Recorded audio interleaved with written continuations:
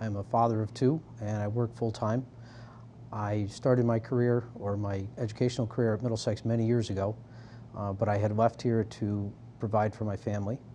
The steel mill that I work for has been downsizing over the many, many years, and I decided that it was time to go back to school to pursue a degree that would give me more security for my family in case my job was eliminated.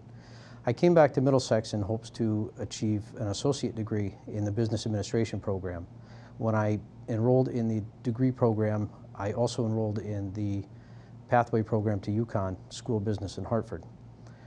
The degree lasted me here for 3 years, and I was able to transfer all my credits to UConn, which enabled me to pursue my bachelor's degree where I am now. I was in my first semester here at Middlesex, and Professor Patty Raymond came up to me and told me that with my grades I would be eligible to enter the Honor Society here on campus. The Honor Society opened many doors for me, not to mention many scholarships became available through PTK. She asked me to become the president the following semester, and I did that for 2 years, which opened up even more doors and led to an internship at the state capitol.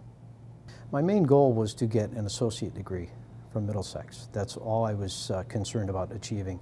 What I got here was so much more.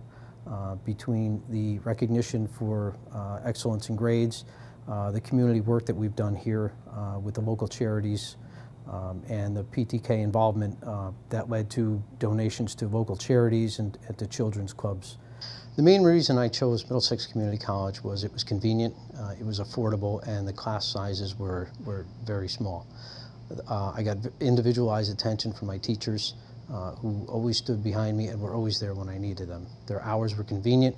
They were able to see me when I needed to and give me the help that I needed in any of my classes.